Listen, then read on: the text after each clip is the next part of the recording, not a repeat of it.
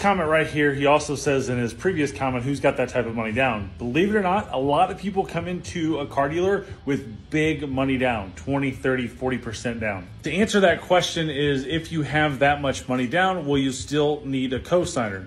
If you don't know who I am, I'm Mike Davenport. I'm the owner of Mike's Car Store in Georgetown, Indiana, where buying a car doesn't have to suck, and we're the only company in the country that can truly stand behind our trademark saying. Every single situation is different, and if you still need a cosigner is really dependent on the bank and your credit history. Now, banks are blind when you have big equity. When you have $500, $1,000, $2,000 down, that is what's considered a down payment. When you do 20, 30, and 40% down, that is called an investment. And banks see that investment as the likelihood of you not defaulting on your loan. All depends on your job time, your residence time, your monthly income, etc. If you got more car buying questions, just ask them down in the comments.